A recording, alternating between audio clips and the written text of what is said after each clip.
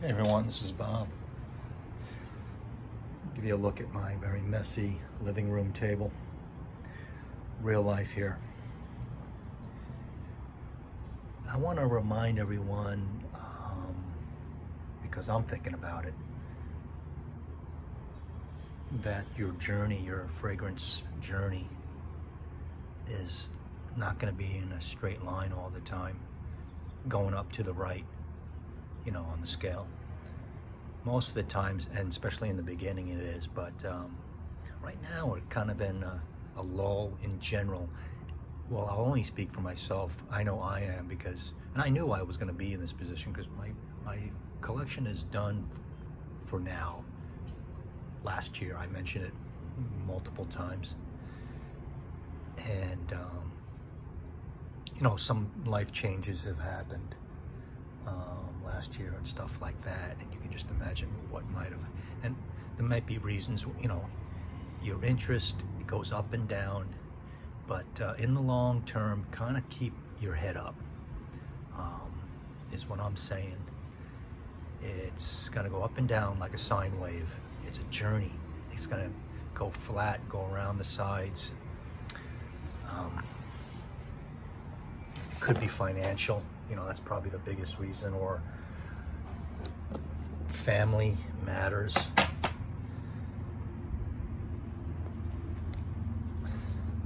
mess.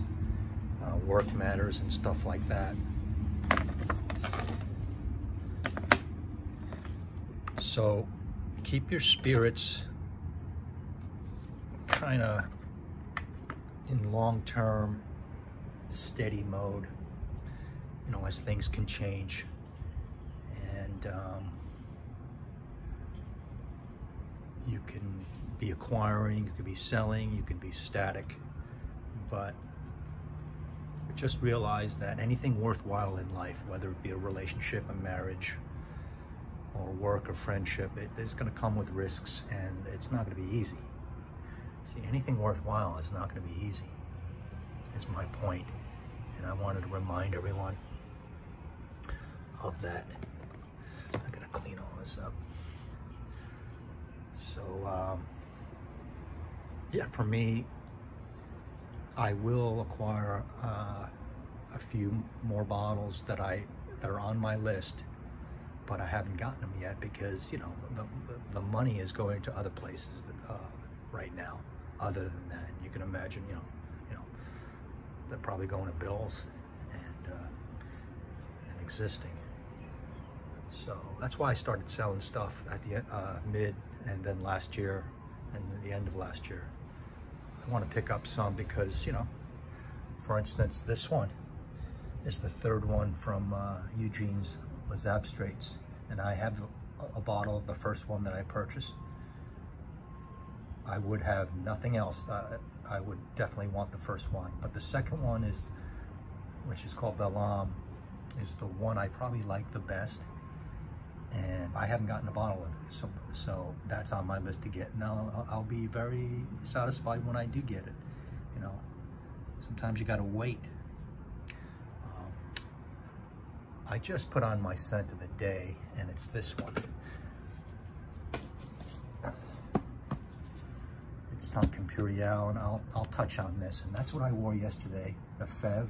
The day before that was the Cherry L'Homme Ideal. There's a reason why this is all coming like this, because 3 days ago, I did my first wearing of, this is the decant, of Cendres, which is the third one. And this stuff, it took a while for me to actually build up the will to wear it first fully. I wore it like 2 times on my hand and stuff like that to get an idea. But after that, I knew this is different for me. This is very challenging for me. This is gonna take some knowledge and understanding to get with. And the other day, I did wear it, and the outcome was good. even though this stuff is not in my wheelhouse, and neither is polo green, and there is polo green influence that can be interpreted from that. I didn't come up with that. Eugene mentioned polo green in the live stream, and I agree with him. The other fragrances mentioned, I don't know. But I remember polo green from college, and the guy who wore it all the time, I know he was going out downtown when I smelled that. So I wore it, and it turned out to be better than I thought. This is what I'm wearing now. Sorry about the noise. This is live TV.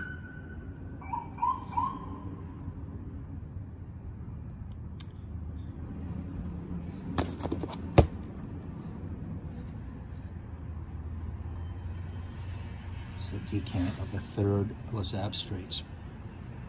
And this has to do with all these three here, so just bear with me a couple more minutes. I'll try to make this fast. This stuff not only knocked my socks off in terms of like a total different experience, but it beat the living hell out of me. It punched me around. And I went for my walk, little urban hiking, about 4.5 miles, and I built up a sweat, and then this stuff came roaring to life again with the heat and the moisture. It was literally like getting punched in the face a couple of times and say, hey, wake up, smelling salts, or being in a hockey fight or something. I can see wearing this after I wake up, putting this on, and then going to the rink to play a game that afternoon or that night in hockey, and roughing it up a bit.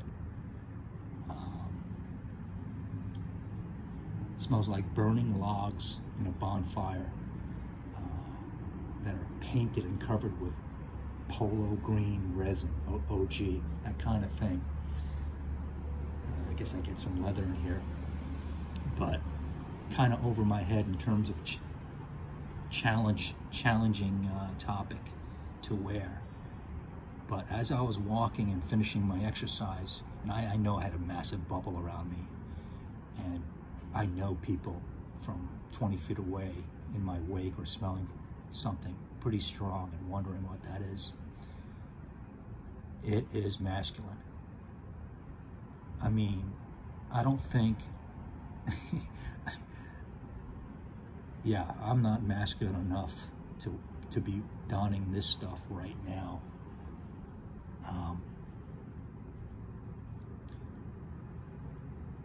70s, 80s, hairy chest, that kind of thing. Anybody into niche perfumery and polo and that kind of genre, this is a must try, in my opinion. It's really interesting, and like I said, it beat me up. So after wearing it, I ended up liking it better than when I first got it, and I had to keep it in its own room and in its own Ziploc bag, literally, because see, now I just sprayed Tonka Imperial, and I have that on me, but now I'm getting more of this. Actually, it kind of seeped out on my hand here, so this is on me now. It's pretty damn strong. It's definitely a phoenix rising out of the embers, and it's flapping its wings. We're not talking calm here anymore, or being sad. This, in a nutshell, is I'm here. The phoenix is here, and take me as I am. If you don't like me, step aside. And I got all the love for everyone, and here I am, take it or leave it kind of thing.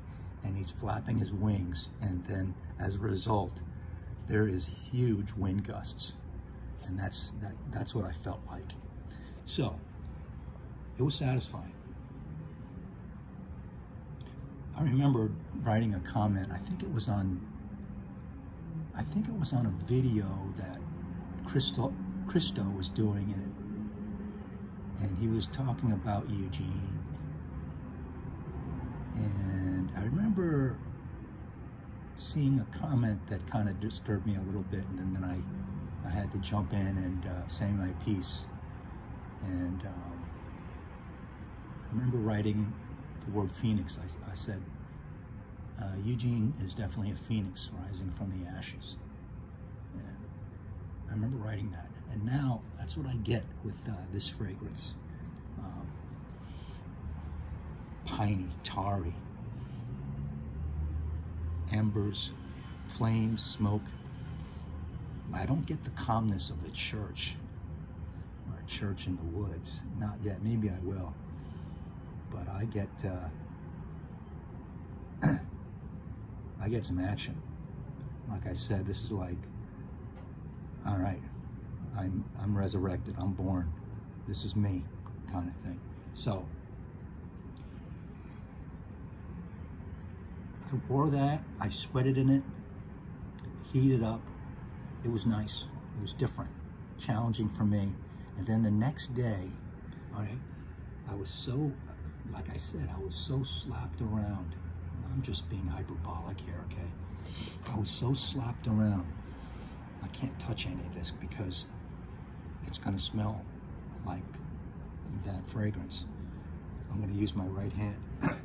That I needed to run home to Daddy the next day for some comfort. So, and cherry was on my mind, and I was craving it, and I knew I wanted this fragrance specifically. All right, after this song, and I wore that, and I had a good wearing. And then yesterday came around, and I'm still on this kick where I want something comforting, something that I love, and kind of like cherry. And I went with Fev. I think this is my third time wearing it this winter. You know, I would wear it more if I had a 250 ml. Yesterday I wore this and applied more than I should have, which was fine. And I visited my friend who I helped take care of, or just to be her friend. And she immediately said, "Whoa, you smell good." I always comment about her. And she said it twice. I said, "Well, you really smell good." So I said, she never gets any single notes. I go, "Do you get cherry? Do you get praline? Do you know what tonka bean is?" She knows flowers, so I go, "Do you know what freesia is?" And she goes, "No." So people have a hard time describing it, but they know they like it. And that was the first time maybe I've never worn Fev in front of her, but she likes Ombre Nui, meets Tonka Imperial. She didn't like Queer Beluga. I don't think she said anything about Angie Black. And then this is a beast. You don't need to spray much, and it lasts long, and get some on your shirt. It'll last days and days. And the whole day and the night, I got whiffs of Fev, and I love it. I just love Fev. I just continue to love it more and more every year. And then today, I'm not finished. I'm still on this kick of, I just wanted to stay. This is not cherry, but it's it's a Tonka vanilla tobacco. I love the tobacco in here. And I went with Tonka Imperial because another reason is I'm comparing my wafts today to yesterday's Fev, right? Because these are they're just killers, and they're always mentioned in the same paragraph. So I think as a result of Eugene's third juice, this really oily, resinous stuff, I went to these three to normalize myself. God, I got it on my fingers now. It must be leaking somewhere.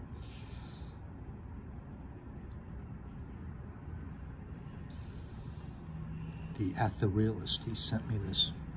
He says, "It's gonna knock your socks off." I think it's outrageous, and I agree, it's outrageous. It's not my kind of genre or jam, but I love it because it's really powerful, and it's from him. So, and God willing, and when my accounts let me, I'll get a bottle of that one, because I can't just get 2 bottles. I have to have 3, even if my collection is finished. So, damn, this is running long. I wanted to show you my messy desk here.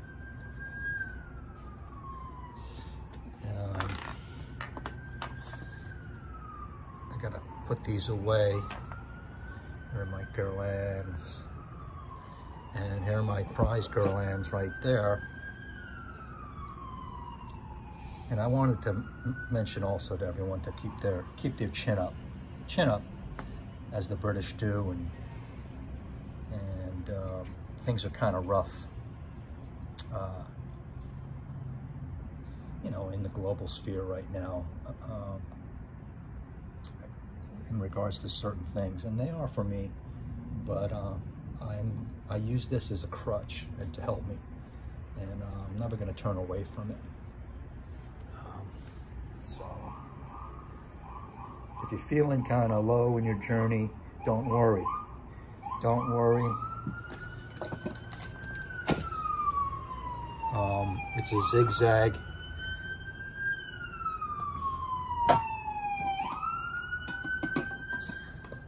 And things don't always go in a straight line pattern with a happy face on them. So, that's my point. So, wow.